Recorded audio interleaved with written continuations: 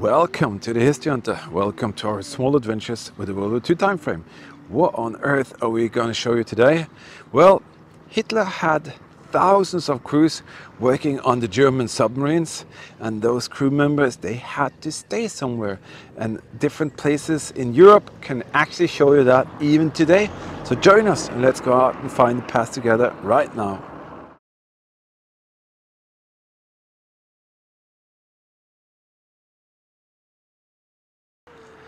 This former German World War II U-boat camp is absolutely stunning, and there are some features here that we want you to see because this is very rare and it's absolutely unheard of to see what is still here.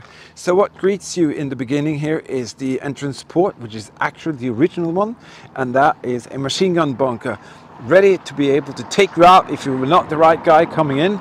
And next here where Eagle Eye is, that is the original entrance point of the camp itself. And in here it just starts off with some barracks. It's going to be a massive, very interesting bunker, and believe me or not, there's going to be a FLAK gun turret right here, a FLAK tower. That is so rare that we just had to come here and share that with you. So join us and let's find out what is here on this German U-boat camp. As I said, the U-boat camp here is absolutely stunning. The architecture and the proportions and everything is just absolutely spot on.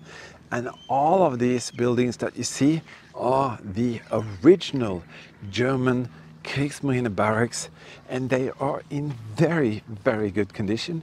And just imagine, you know, let me show you one picture here.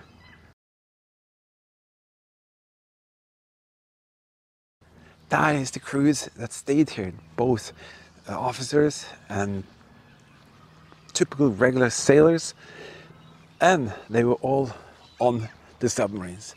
So the sub crews were taken very good care of, no matter where it was in Europe, and this is no exception. And you can see that the barrack compound here is absolutely spectacular even today, and they are very much the same. All of the structures are kind of built in the same way. But there are some different features here that separates some of them, because some of them have something in the backyard and some of them have something very special as their kind of neighbor. So we're going to show you that. But now we're going to go up this way here and we're going to show you one of the very special features that are or is on this campsite. Having served on a submarine myself as a sonar operator, this is really cool, to be honest.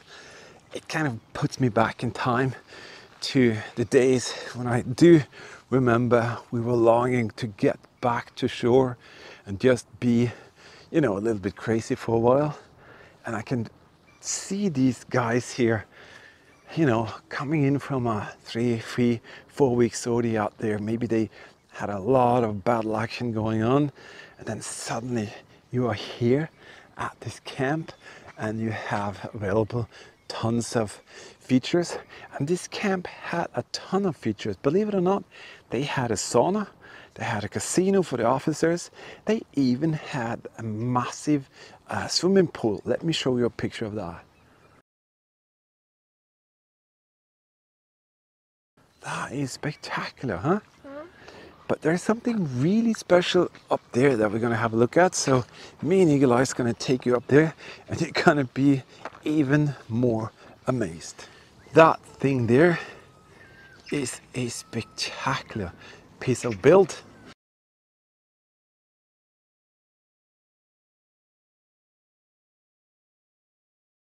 As you can see, it's kind of built as a larger house compound, but it's actually a massive controlled bunker. Inside there, these walls were about 2 meters thick, and you can see there's a guard tower on the top. I'll get you up there. Can you see that? Right there. This was kind of disguised as a larger, in a way, a production building, or a building to produce things in. but it's actually a massive bunker. And it was called Bunker 18 or Bunker 18. And it was the control center for the whole area of a U-boat pen that was kind of that way. And it's still here. And it's absolutely impressive to see how the community has kind of concealed it and kept it like this. And also it's being used as something really cool. It's being used as a recreational kind of area for the youth here. And that is absolutely cool to see.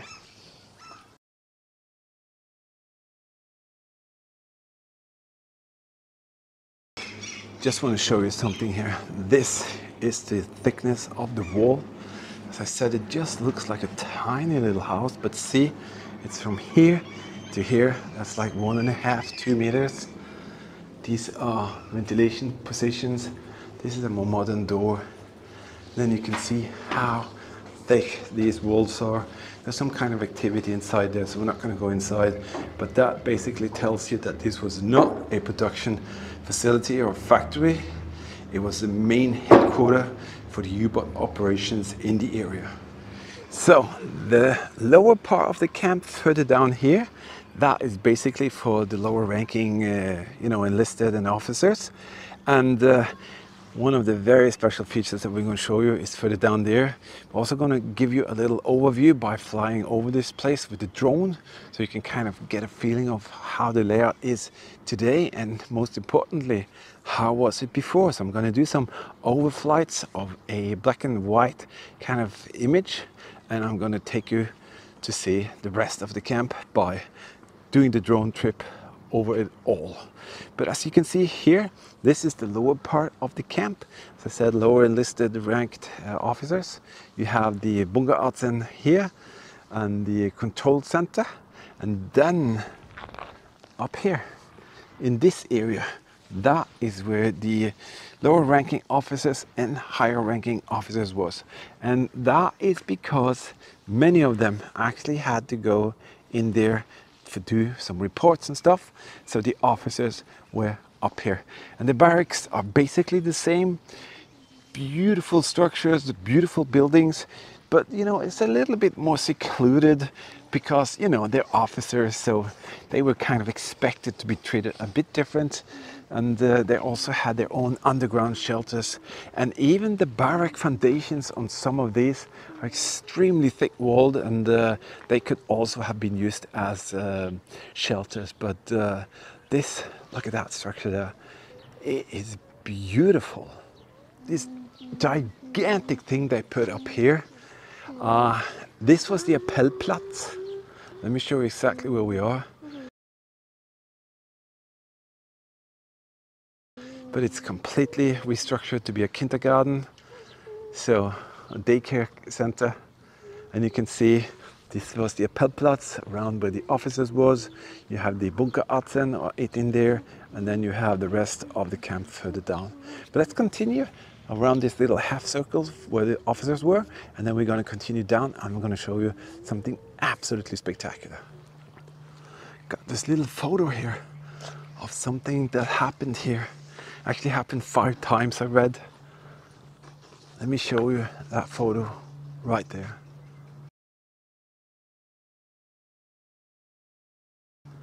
I'm not too sure, but I think that is the actual barrack that was where the fire broke out, and there were 4 or 5 other fires during the time here.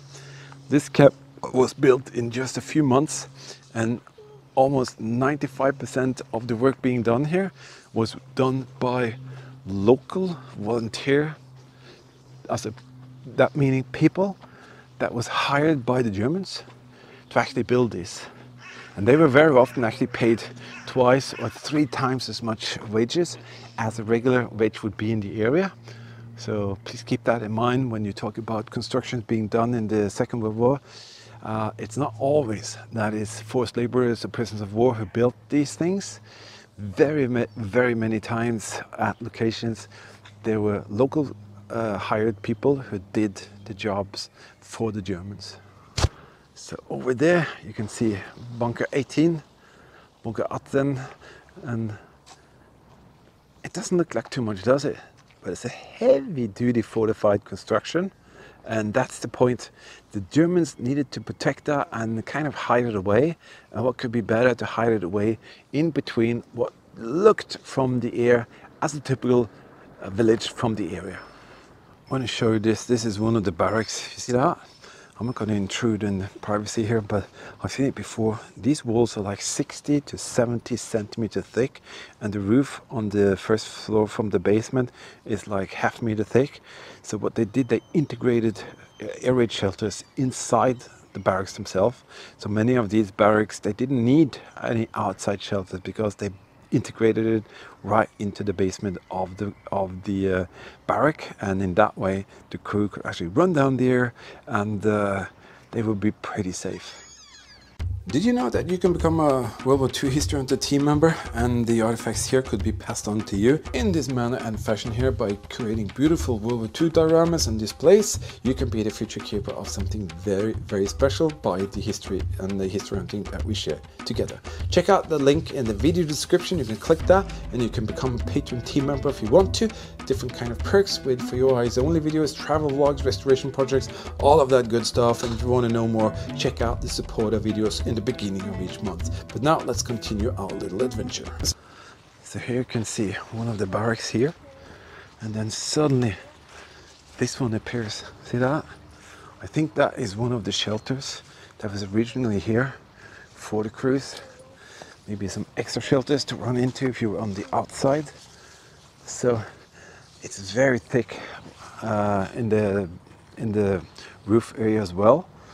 And you can see it's placed just next to the barrack here, which is in a very, very nice condition. And this is about the only structure that you can see on the level of the ground. The rest are actually buried, but there are several of these around. But this is basically the only one which is still available next to the barracks. And many of these has also been actually taken away and chiseled away and just removed. What a stunning place. But we're going to take you down to the most stunning feature that this camp has to offer, and that's just behind that tree there. I'm not 100% sure, but if you ask me, I think this is the absolutely totally 100% original windows, because you can see this green color here. I've seen that many times on such barracks. So I think maybe they even found these windows somewhere and reinstalled them, or now they're kind of restoring them. But that is most definitely the green color of the German barrack, because they were very often colored brown, green and all of that, so that people wouldn't be able to recognize them from the air as something special other than either nature or a typical barrack. Just a tiny little sneak peek inside here. See the stairs? Wow. I'm just kind of sneaking inside to show you this little lounge here. Crazy stuff. This is exactly what it did look like. It's untouched, it's kind of been taken care of. Just imagine Franz, Hans and Wilhelm going up and down there. Holy cow.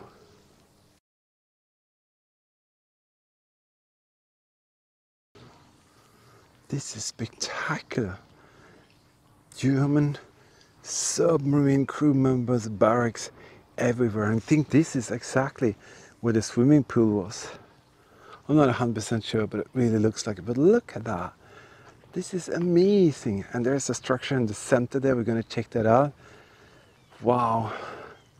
This is spectacular, to be honest. Let's check out what that little structure is in the middle. I didn't see that on the maps or photos, so that's going to be exciting. That's a pretty cool little thing. It looks like a shelter or something. Or could it have been a garage? Maybe the officers had a garage available. I don't know. There's a brick wall I can see.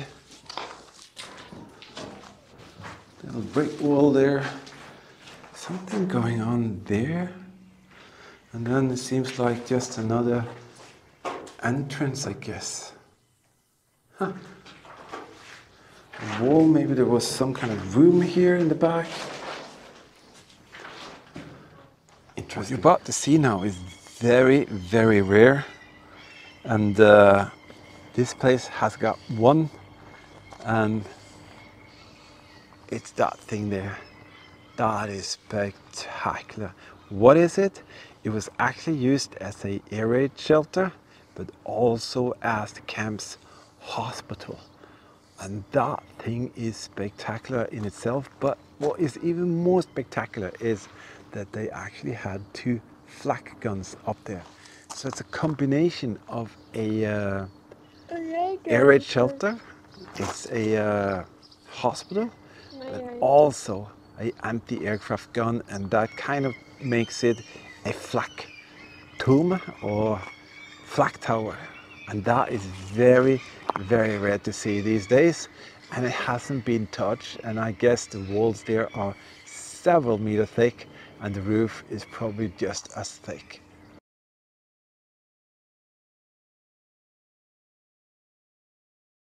That is spectacular.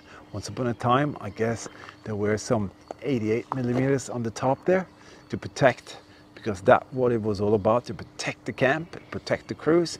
You needed to have something, and we know they had some 20mm FLAK guns in the area as well.